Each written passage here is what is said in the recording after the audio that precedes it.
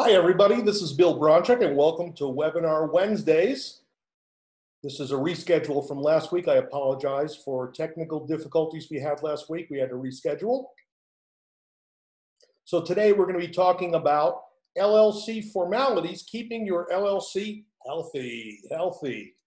So many of you may know that LLCs, corporations, and other entities have certain formalities that are required by law in order to keep them healthy. What does I mean by healthy? Meaning if you get audited, you get sued, or something bad happens, you actually get the corporate protection that you thought you had.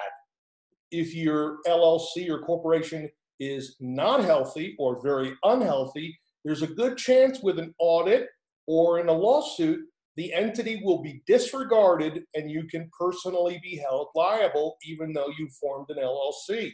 And you're probably thinking, wow, that's unfair. I formed an LLC to protect myself. How come I don't get the protection? Because you have to follow certain rules when it comes to your LLC. And when it comes to this stuff, there's what you know, what you don't know, and more importantly and more dangerous, what you don't know that you don't know. You don't know what you don't know, right? So that's usually when you're in front of a judge or an IRS auditor and telling you what you don't know that you don't know. Don't be in that position. Learn ahead of time what it is that you don't know and fix it. The first question I always get with LLCs is, where do I file? Do I file in my home state? Do I file in some other state? So in most cases, you should form your LLC in your local state in which you primarily do business where your operations are. Particularly if those of you watching are a real estate investor or a small business person, you're only doing business in your state. In most cases, you're going to form in your own state. In some cases, you may want to form in a place like Delaware.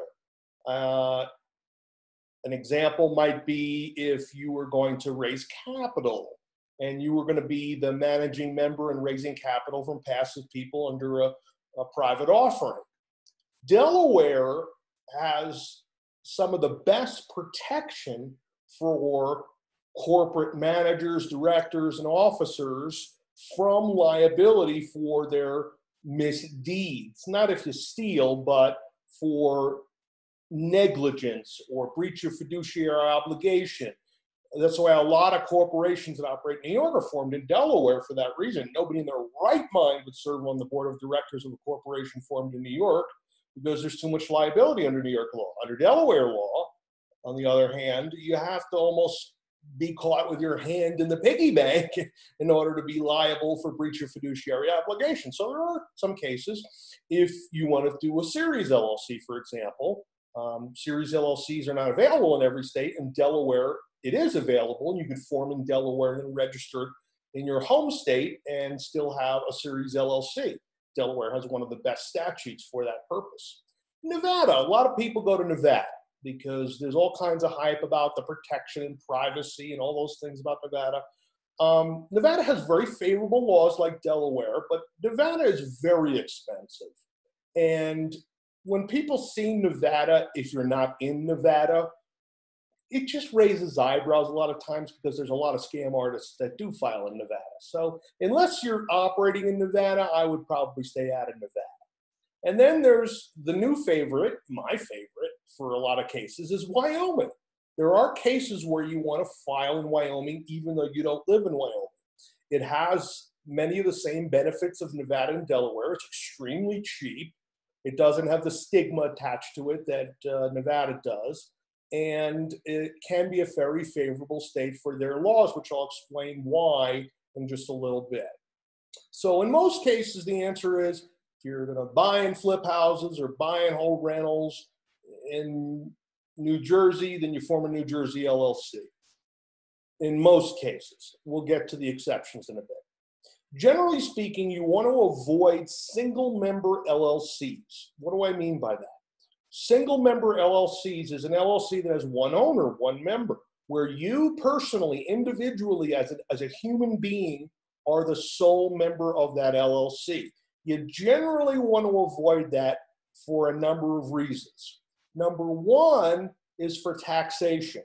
Now, if you're doing rental properties, for example, it's not that big of a deal because rental properties are not subject to FICA tax. But if you're actively engaging in what we call ordinary or earned income, like wholesaling or flipping houses or operating a store or brokerage fees or things like that, those are earned income items which would be reported on your Schedule C. A single member LLC is disregarded.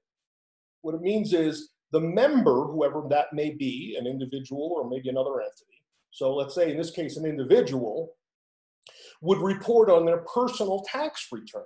So if it's rentals, Schedule E, that's okay because rental properties are not subject to self-employment tax for the most part. However, flips and wholesales very well could be, and you have to report on Schedule C, where you pay self-employment tax on your earnings, and that's a substantial amount, 15.3%.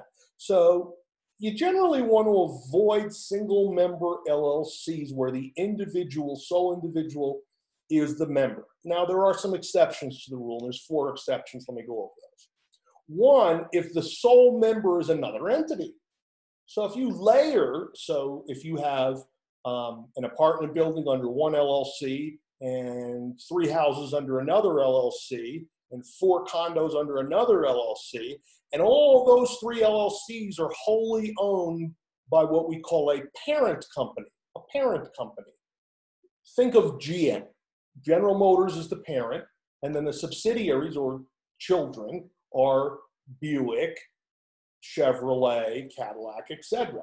So if the sole member is, let's say, another entity that is multi-member LLC, it's a good idea to do that. Another reason why single-member LLCs are bad is for asset protection. Now, let me define what I mean by that. Lawsuit protection is claims from the outside in. Someone is suing the owner of the property for being injured, and the owner of the property is an LLC. You have protection that way. That's lawsuit protection or liability protection. Asset protection means someone gets a judgment against you totally unrelated to your real estate. You're driving your car, your kid's driving the car, and you get a multi-million-dollar judgment in excess of your insurance, and they want to take the assets inside of that LLC. With a single-member LLC, they can get to those assets. With a multiple-member LLC, generally they cannot. That's why single-member entities for holding assets is generally a bad idea, with a few exceptions that I'll go over in just a moment.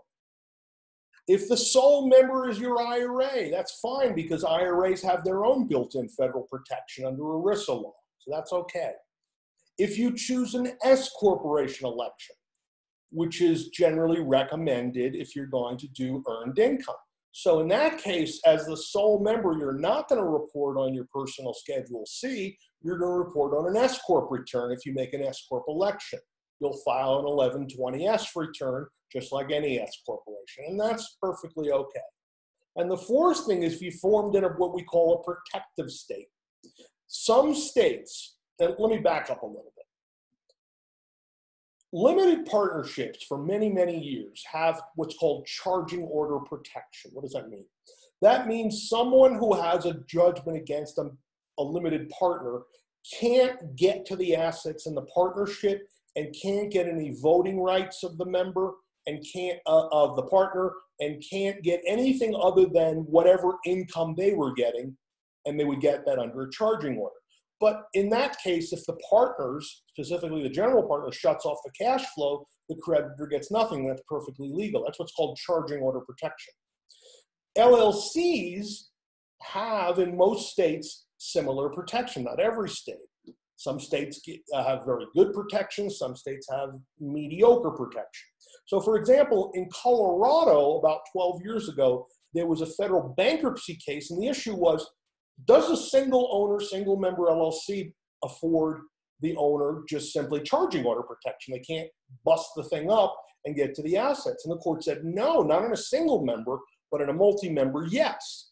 So 2 other courts, I think one in Maryland and definitely one in Florida, ruled the same way. And then several states, including Nevada, Delaware, and Wyoming, amended their statutes specifically to say that a single member LLC does have charging order protection, meaning the only remedy for a creditor is a charging order. They can't get a receiver appointed. They can't foreclose their interest. They can't bust it up. Very limited remedy, okay? So if you are going to form a single member LLC where you're the sole member, let's say for rental properties, then I would probably recommend you do it in one of those states that I mentioned that does have it. Now, there's a handful of other states that have it as well, other than these three.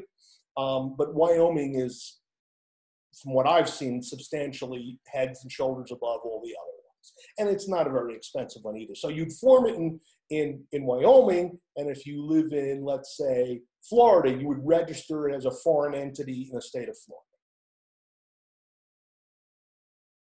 Another entity. So if another entity, let's look at that.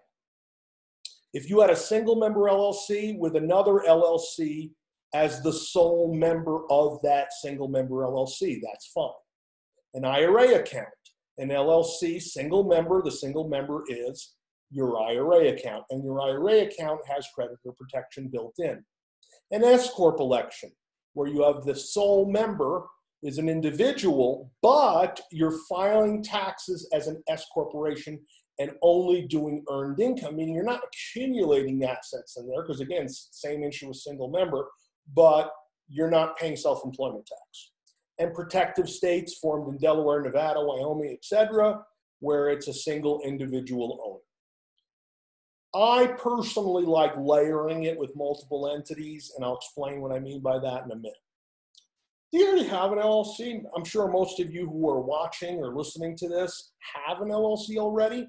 And what's scary is your company safe? Well, according to a recent survey of 1,000 lawyers by the American Bar Association, and they were asked the question, do you think your clients would survive a lawsuit or an IRS audit with their LLC? And they said 95% of them reported that these small businesses are operating under a false sense of security because they don't follow the rules. So how do we follow the rules? Well, an LLC gives you liability protection.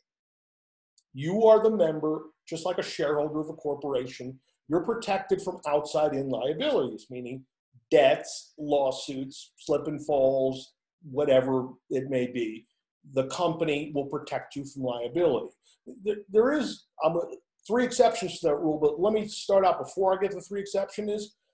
If you're the manager of the LLC, and let's say you're renting a rental property, and it is alleged that you discriminated against a potential tenant, your LLC would be liable, but so would you personally, because you did the wrongdoing personally. What I'm talking about is liability protection if you had an employee or a property manager or a broker that did it. They'd be liable. Your LLC would be liable, but not you personally. That's what I mean. But there are three exceptions where you can get held liable. Number one, I've said it before, failure to keep proper records. We're going to go through what those are. Number two, let's go through, my PowerPoint's a little off. Proper record. So you should have an operating agreement. Many of you may have formed an LLC and you did it online with your Secretary of State, paid the fee, got your tax ID number from the IRS website, and that's all you did. You really need to have an operating agreement for the company. The operating agreement is a very important document. And some key provisions that should be in your operating agreement is, first of all, you got to identify managers and members. In most states, when you file your articles or certificate of formation with the state, you don't list who the members are. In most states, you don't even list who the managers are. So how does anybody know who has authority? Like you go to a closing, the title company's going to say, let me see a copy of your operating agreement. You go to a bank and say, I want a bank account open. They're going to say, who's the manager? Prove it. Because all I can see online is a document with the name and address of the company, nothing more. So you got to identify who they are and what their percentage of interest is. What are their powers and duties as managers? What are the voting requirements? Let's say you have like 2 or 3 or 4 members. Is it unanimous vote? Is it majority vote? Is it supermajority vote? And depending on what the issue is, it may be different. How many people does it take to have a meeting and a quorum? So how many people have to be present? If you have 5 members, will 3 members showing up make a quorum for the meeting, or do all members show up? Okay, that's called a quorum. What about assigning or selling your membership interest? What are the rules with that? Can you sell your interest without your co-members' permission? What about bringing in new members? Let's say that the managing member is a big developer and has 15 or 20 investors. Can he bring in more investors and dilute the existing members without a vote? It's very important. And creditor protection provisions. Can a creditor become a substitute member and have voting rights? Got to really identify that very, very, very clearly. I like to do in my operating agreement classes of membership, A class, B class. So the initial members are A class, and they have all the voting rights and all the rights to inspect books and records and all that stuff. And B class members don't have jack. All they get is a K-1 for their income and an annual expense report, and that's about it. So it says in my agreement that anybody who becomes an involuntary member, meaning by a judgment, is a Class B member. Very, very big protection. And what about a buy-sell agreement? What if someone dies, gets divorced, files bankruptcy, is disabled, wants to retire? What about provisions for buying that person out? Can the other members get a first right of refusal? What is the formula for buying them out? These should all be spelled out in an operating agreement. So proper records. Operating agreement is the first thing. You want to have minutes of your initial meeting. So after you form the company, you have minutes of an initial meeting of the members and managers where you outline certain things, such as maybe a resolution for opening a bank account, the nature of the company's business, if it's going to register to do business in other states and so forth. That should be documented in minutes. What about annual meetings? Now, in most states, you're not required to have an annual meeting of an LLC like corporations are required to have. But if your operating agreement says you have to have an annual meeting, then you have to take minutes of an annual meeting and put them in your company record book each year. What about a special meeting? In addition to the annual meeting, which is usually just to elect the managers and some other relevant business, what if you need to have a special meeting? How do you call a special meeting? How many people does it take to make a quorum? How do you document that, and so forth? And then one of my favorite things I have in my operating agreement is the ability to do what's called a consent in lieu of a meeting. Now, if you're a single member or husband and wife LLC, it seems kind of ridiculous to call a meeting for yourself, right? You call a meeting for yourself, you mail notice, you show up, you have a meeting, you write minutes, you pass resolutions, and you write those up. That seems like a lot of jumping through hoops. So what I have in my operating agreement is the ability that if we need a resolution, which is usually passed at a meeting for something, the members, if they all agree, can sign a unanimous consent in lieu of a meeting. So it's a one-page form that says, in lieu of a meeting, the members and managers agree to the following. Resolve that a bank account may be open. Signed member, signed manager. Done. You don't have to have a meeting. You don't have to keep minutes. You don't have to do all that stuff. So that's a very, very, very good form to have. When do you need a special resolution, by the way? Anytime your LLC engages in a transaction that is out of the, quote, ordinary course of its business. Now, what does that mean?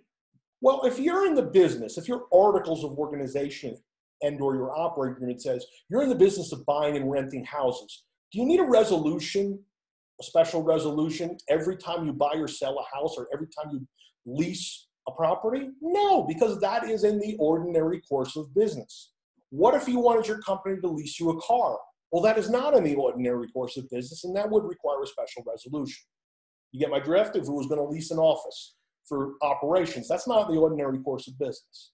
So when in doubt, do a special resolution by a unanimous consent in lieu of a meeting and put it in your company record book. Having clean books, that's a very important thing. Keep track of all income and expenses. Keep track of assets and liabilities. And by the way, QuickBooks is the preferred software that everybody uses for this. You don't have to. You can use a spreadsheet, but unless you're really good at Excel, I'd recommend QuickBooks or something like that. Don't commingle funds. This is where everyone gets in trouble. Commingling means this. You're at the supermarket. You don't have any money with you, so you use the company checkbook to write groceries. You shouldn't do that, okay? You shouldn't do that. Or you take cash out of the ATM machine out of the company account to spend it on personal things, or vice versa. You know, you're with a contractor and they need to get paid and you don't have a company check, so you write a personal check. Don't do those things. And if you do those things, submit an expense reimbursement to the company and document that with a check back. Okay, so don't be cavalier with the mixing and matching of personal and company funds. And don't use, you know, assets or money from one to the other. Document monies in and out of the LLC to yourself. So this is very important. A lot of people screw this up. So they have an LLC account, and especially if they have a single member, because remember, single member doesn't report on a tax return, it's disregarded. So if you wrote a check out of the LLC account to yourself personally, there's no tax implication of that because it's just you. It's just like a DBA for tax purposes. But you still should note it in the books as a capital distribution, or if it's a partnership, a capital draw, okay? A partnership draw. If you put money in, what was that for? Was that a capital contribution or was it a loan? If it was a loan, do you have a promissory note and a special resolution approving that loan, whether it's coming in or going out to you or from the company? Make sure you document these things. By the way, if your company's 5 years old and you haven't done any of these things, should you go back and backdate it? No, as an attorney, I can't tell you to do that. But I will tell you, if you got audited or sued, it would be better that you had them than if you didn't, and that's all I'm going to say. All right, so the exceptions to the rule were failure to keep proper records. Number two is any illegal or fraudulent activity.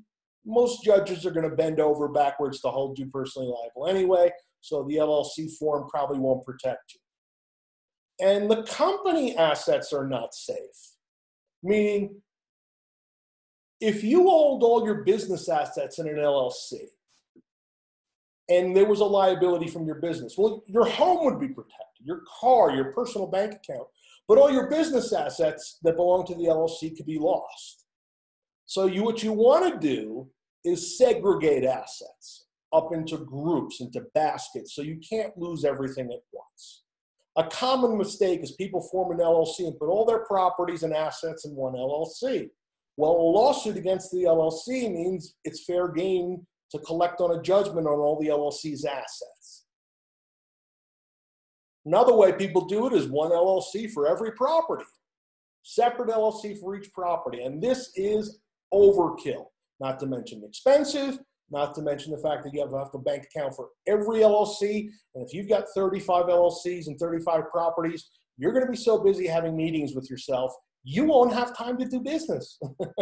So unless we're talking about maybe property one's an apartment building, property two is a commercial storefront, property three is an office building, yes, each one would have its own LLC.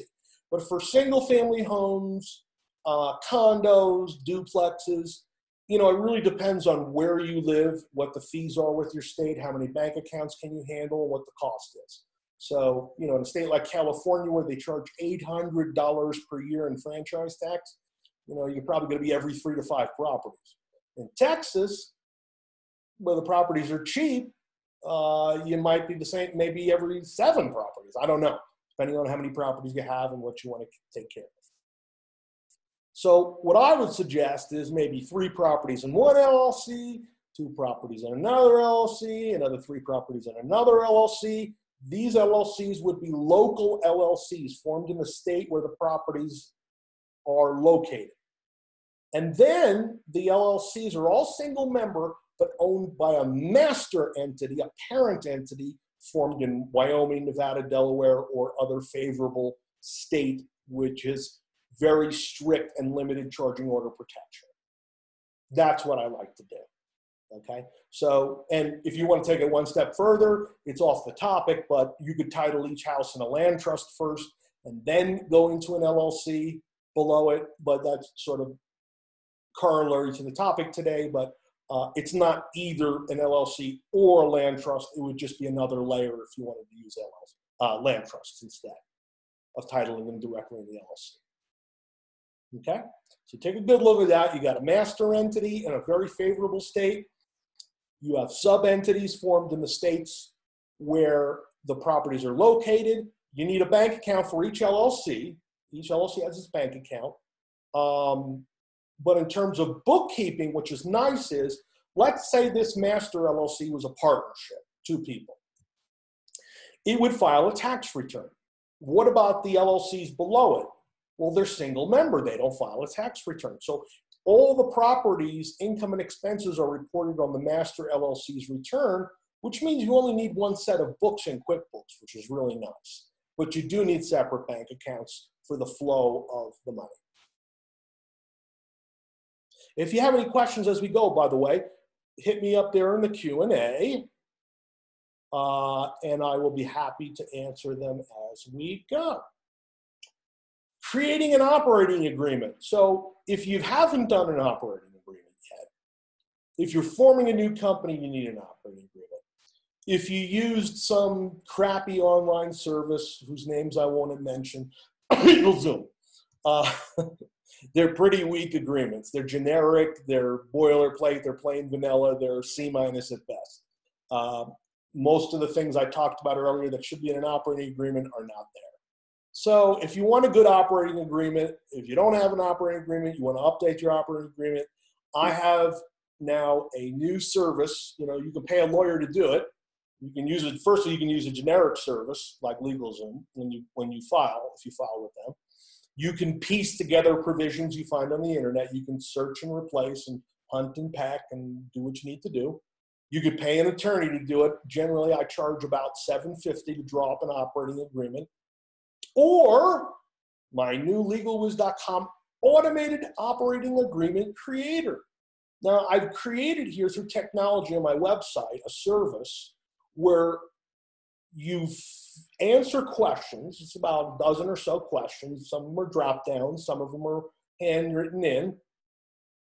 And it spits out a document for, I've got one for single member disregarded, single member husband and wife disregarded, and multiple member partnership. I don't have one yet for automated for S Corp LLC, but I do have a separate kit for that on LegalWiz.com that you can get, but it's not automated. Those 3 forms are automated. And the great thing is it's only $97. And you can use it as many times as you want for as many LLCs as you want for life. Yours or mine, whichever comes first. So that's the link there. It's not in my store yet, but that's the direct link. So what I will do is I'll see if I can post it in the chat here so everybody could see the link. And then you can copy and paste into your browser. Let's see, LLC. Yeah, I know it's kind of a long URL. There it goes. So look in your chat there. Oops, I sent it to the only to panelists. Let me send it to all of the users. There we go. Boom. So look in your chat there and you will see a link there. If I typed it right, let me see.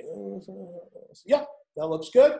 Copy and paste it into your browser and you could find that page and order it today. No discount coupons are applicable to this particular product. It is super bargain basement cheap already, and you get to use it as many times as you want. So what it does is you fill out the questions, it spits out a form, it takes like 3 minutes, it emails it to you in Word, so you could further edit it as you need it, as you see fit. Okay? All right. Any questions? Thank you. Someone clicked on the link and it works. Thank you. Any questions, pop them in there in the Q&A and I'd be happy to answer them now.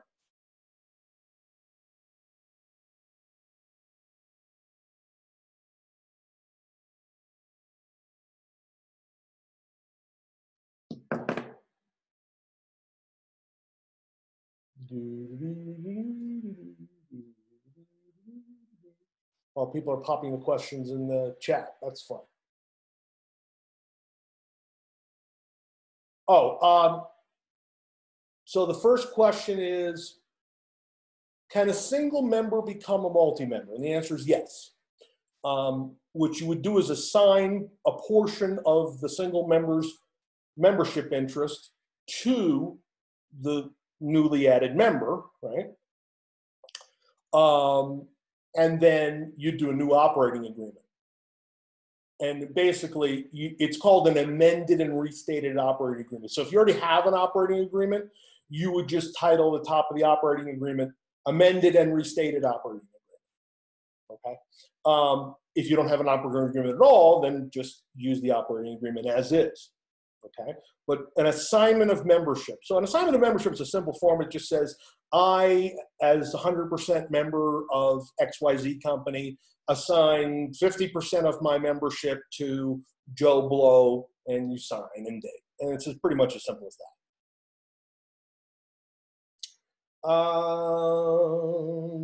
Let's see. The type of operating agreements I have available on the automated one are single member individual or company, meaning a company as the single member. Husband and wife disregarded, which a lot of husband and wives like doing it that way, and then partnership. So husband and wife can either be disregarded or partnership, depending on how you want to file. A lot of people prefer filing Schedule E, so they do disregarded. If you're 2 or more people, whether husband and wife or not, you can be a partnership. If you need an S-Corp operating agreement, get my S-Corp LLC kit, which is on legalwiz.com. Just click on store. I have a separate one. It's not automated yet, the form, but I'm working on it. When you go from single to multi-member, does that change tax filing? Yes, it does. It becomes a partnership. It becomes a partnership, so you got to file a partnership return.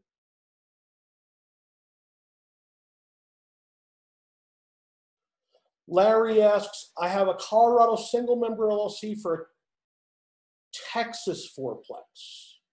Good or bad? Well, first of all, did you register it in Texas? Because Texas charges $800 to register a foreign entity there. So I hope you did that. If you didn't, you know, Texas has series LLCs. So that's, I would probably, and it's a pretty good statute. So I'd probably form, if you plan on buying more properties in Texas, a Texas series LLC. Otherwise, if you have other properties under other LLCs, then do what I suggested earlier, which is layer them with master parent subsidiary relationship. Do I also assist clients in setting up master LLCs in Nevada, Delaware, and Wyoming? Yes, I do. Yes, I do. You can get in touch with me directly. I'll put my email in there directly if you want to get in touch with me. Okay.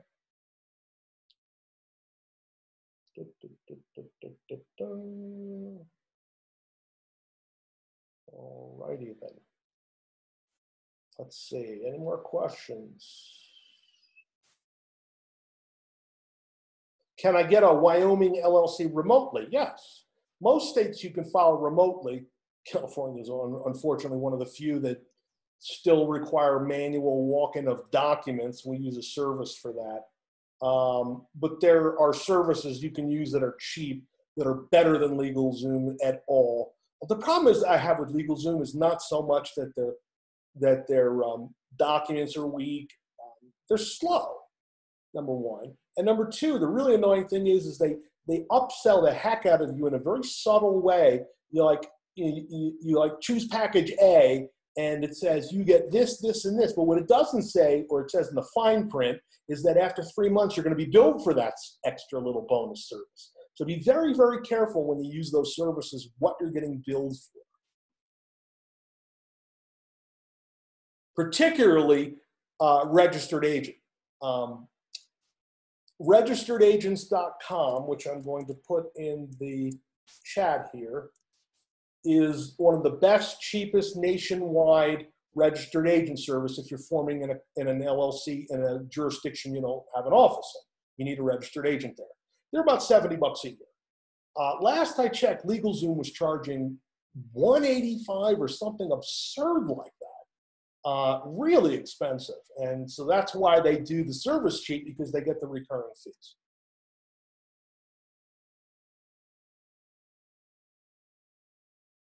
Larry asked, use Quick Oils? I think you meant Quick Books for the Master LLC and all the others. Yes, Larry. You can, the way I set it up in QuickBooks is I have the Master LLC as the company, and each subsidiary, single member owned, is just set up as an account, like a bank account. So you don't need separate sets of books for all the subsidiaries. George asks, Illinois does not have strong charging order protections. Would you recommend having an LLC in another state? Yeah, I would probably form it in another state if they have crappy charging order protection, and then register it in Illinois as a foreign. Vincent, if you just flip, which is better, S Corp or LLC?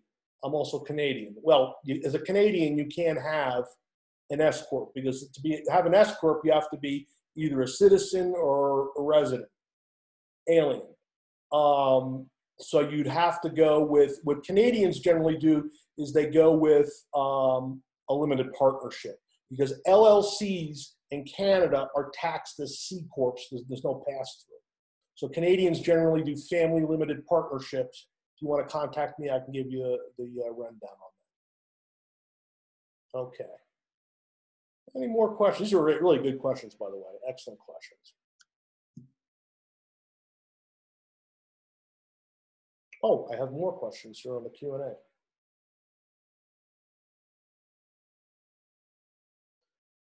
Bob asks, generally, how much does it cost to register out-of-state LLCs? Well, you have to register it in the state. You know, so let's say you do Wyoming, it's about $125, I think, off the top of my head. And then if you do business in Ohio, you have to register and pay the Ohio fee, which is usually the same as a domestic Ohio entity.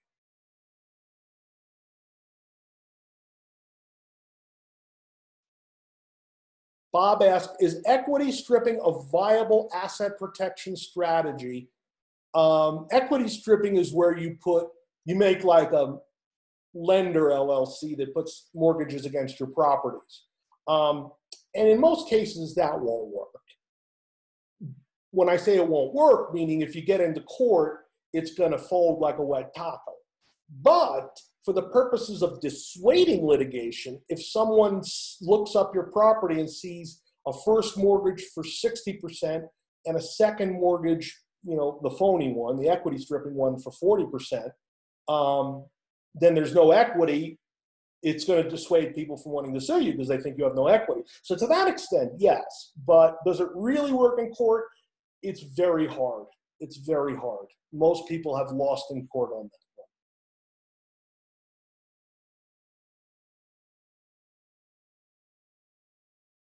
Bob asks, I thought I read that in Florida, a husband-wife LLC was judged as single-member LLC. For what purpose? For taxes or for charging order protection?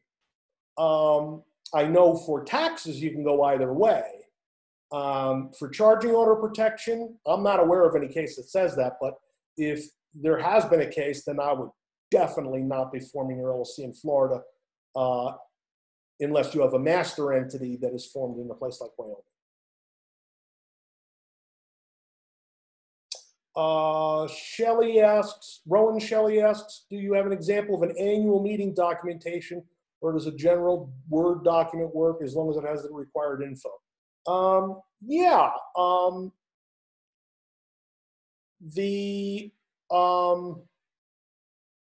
don't know if the thing I set up has a resolution in lieu. You don't really need an annual meeting. Again, you can do a consent in lieu of an annual meeting form. Meaning everybody signs and says, in lieu of an annual meeting, we agree to the following, like I said earlier. I'll look that one up, Bob. Email me, please, if you have the link. I will look into that. If that's the case, that's really bad news for Florida. But it's good business for Wyoming.